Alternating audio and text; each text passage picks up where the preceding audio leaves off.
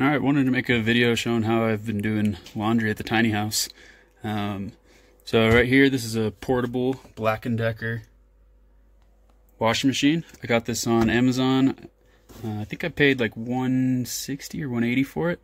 But I just looked and the price has gone up. I think it's like $240 now. I just spent today getting it in its permanent location. It's kind of mounted in my bathroom, but my bathroom is elevated, all the plumbing's underneath to stop it from freezing. So I kind of cut a hole and set it in there. But I'll kind of give you a view. It's kind of... So I did use this washing machine all last summer. I just kind of had it temporarily hooked up to the sink. It does come, the hookup is right here. And that's just a normal standard washing machine hookup. This is the hose that it came with. So it's the same on both ends. I just installed this. This is just a standard cold washing machine connection with a valve on it.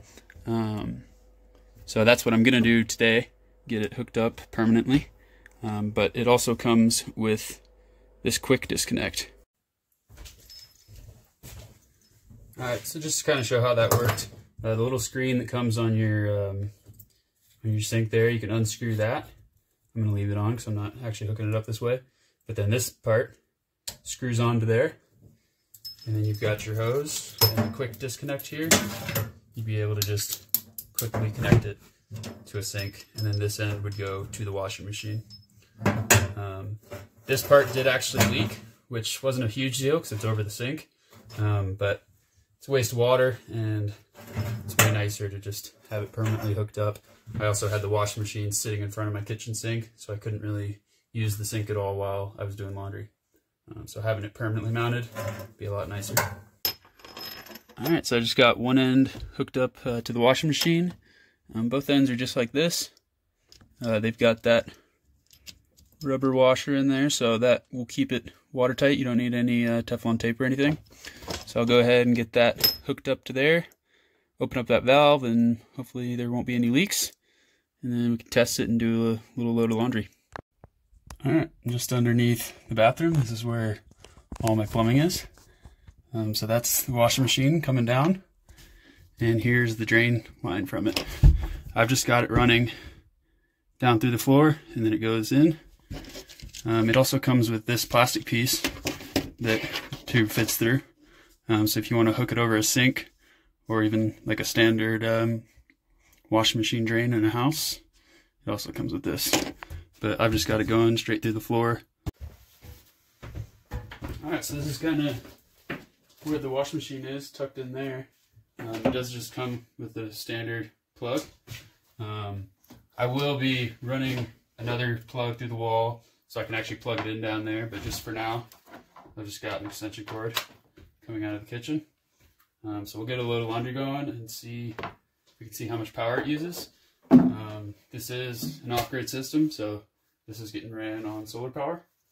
We've got 4 100-watt panels and a 700-watt inverter, so all of that runs this just fine. Alright, so I'm just going to go ahead and turn it on. There's a few different options. You can do, I don't know if you can see that, heavy, gentle, normal, rapid, or soak. I'm just going to go for normal.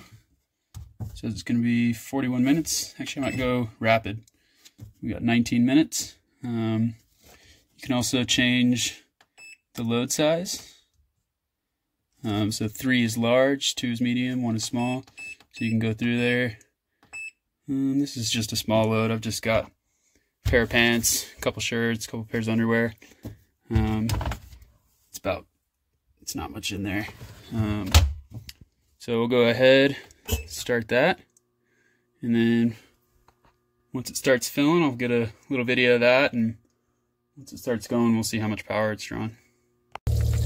Alright, you can see it's starting to fill in there. A little bit of noise is actually coming from the pump that's underneath the floor, not so much the washing machine. But once it starts spinning, I'll go over and check and see if we can see how much power it's using. Alright, so I had the washing machine running, and I guess I didn't realize that you needed to have the drain higher than the washing machine, or else it just continues to drain out. So you don't make the same mistake I did, make sure your drain goes up before it goes back down again. So I'll go ahead and I'm going to add in a drain. It goes through that same hole, and then we'll get it started again.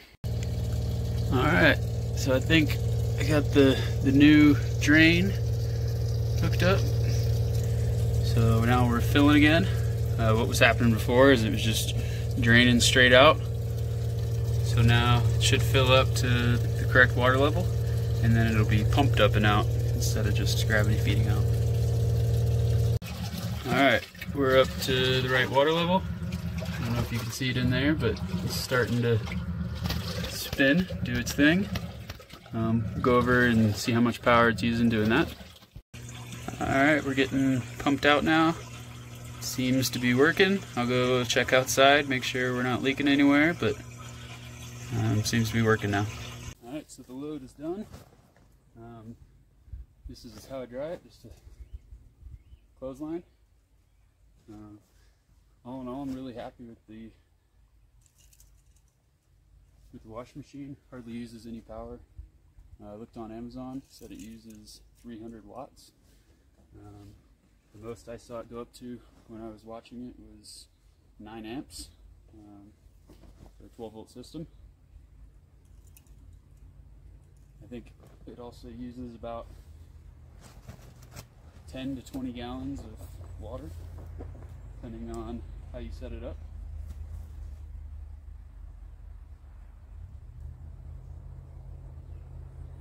Yeah, that's how I do laundry.